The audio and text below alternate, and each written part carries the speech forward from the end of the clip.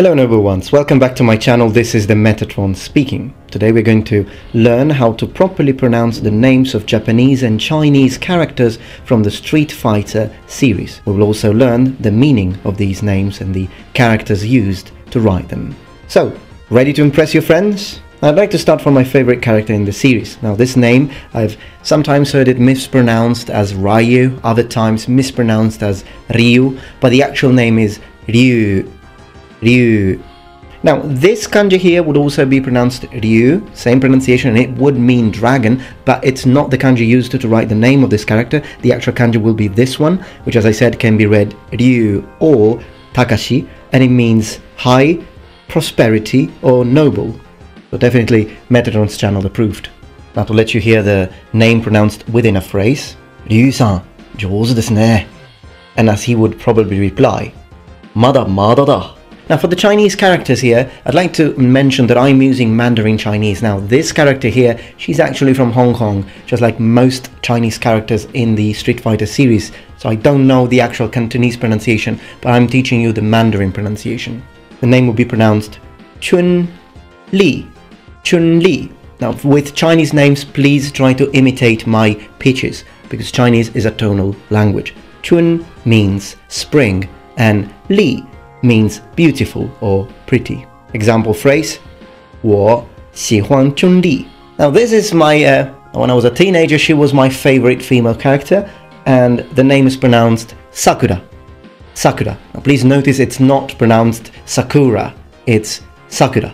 The term means cherry blossom. It's just that when you use it as the name of a girl, the pronunciation shifts towards the beginning, so Sakura. Whereas when you actually mean the cherry blossoms, then you would pronounce it Sakura, Sakura.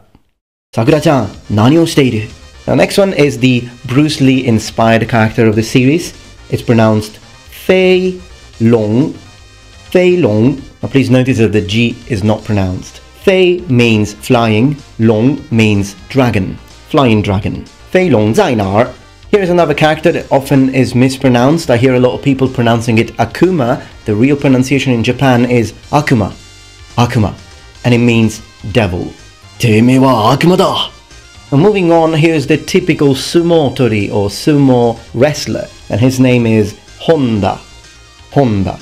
Please notice, first of all, the H is always aspirated in Japan, so you need to pronounce it fully. And this is actually his surname. His first name being Edmund, which they actually mispronounce using katakana into Edomondo. Hon means source or origin, and da is one of the possible readings of the kanji, which means paddy or field, more specifically rice field. Honda-san wa totteru n janai ka. Dang. Here's an interesting one. Now notice that the pronunciation is the N needs to be completely and fully nasalized. So you say dang, dang. Full name Hibiki Dang, Hibiki Dang.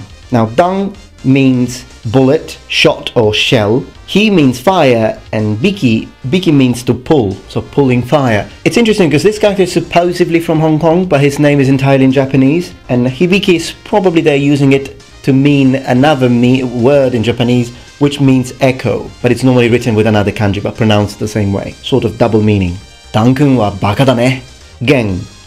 Again, the Japanese pronunciation of a Chinese character which you would read yuen. It means cause, origin, basis or foundation. In Japanese, if you read it as moto, it actually means cost. Gen wa hitogoroshi da yo. The next one is geki. Now, geki means fierce, violent, but it can also mean quick or quickly, which I think would be rather appropriate considering that this character is actually a ninja in the series. Geki wa ore no teki da. The next one is Go-ken, is the master of both Ryu and Ken. And literally his name, well, Go means sturdy and Ken means fist, and sometimes can also mean hit in the sense of martial arts. So a sturdy fist. Go-ken-sama. Watashi ni karate o oshiete kudasai. Go-tetsu, the master of Go-ken. In this case, Go is a different character, it means roaring, and Tetsu is iron, so roaring iron. Go-tetsu-sama tte ichiban tsuyoi janai ka. Here's another one that often is mispronounced. The accent from people who don't speak Japanese tends to fall towards the second part and it becomes ibuki, but it's actually ibuki. Ibuki in Japanese. Now ibuki has several possible meanings. The most common one would be breath, or also blowing breath, but yeah, breath will be a good translation, and she is of course another ninja in the series. Ibuki? Haya? Maki.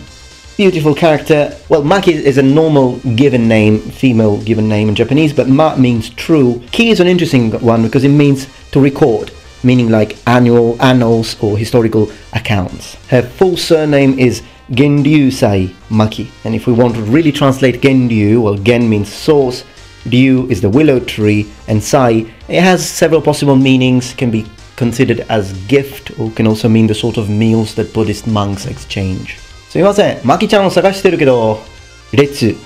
Retsu is a Shorinji Kenpo practitioner, and his name means furious or fiery. Retsu-kun, お前は本当に強いんだよ. Hokuto is a little bit difficult to translate because only hiragana is provided. So without seeing the actual kanji, I can't really say the meaning. There are many possible meanings, like the famous Hokuto in Hokuto no Ken, but in this case, I can only tell you the pronunciation. Hokuto, Hokuto.